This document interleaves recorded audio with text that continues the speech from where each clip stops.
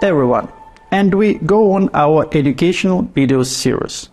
Today we move on with the views topics, and we'll show you a short demo of how to iterate through views table and obtain some of the views properties. As a reminder, the diagram from our previous video. What we need to do is address directly to the views table, iterate through it, and for every view in this table to output the view name and the number of drawable elements in this view.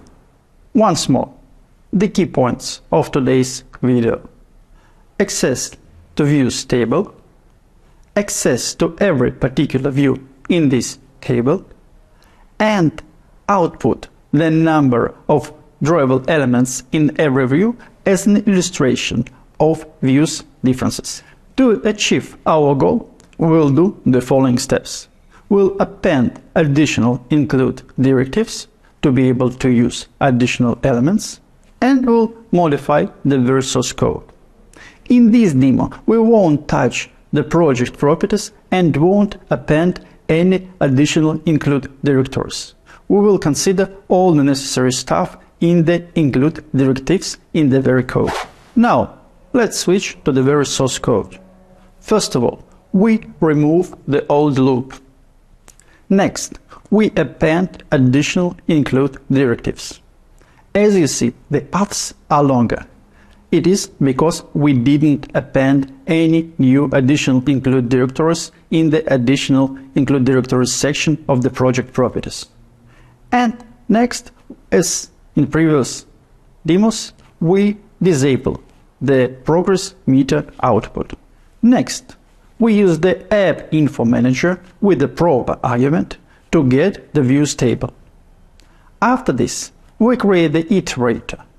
Please pay attention that this is an identifier iterator.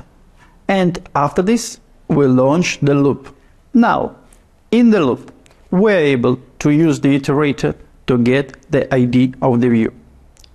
With the ID, we are able to get the very view object. Now, with the view object, we have a bunch of methods available, and we're able to get the name of this view. Additionally, we are able to get the array of drawable elements that belong to this view. Now, after this, we're able to output the view name and the length of the array of drawable elements that belong to this view. Let's build the demo application and let's run it.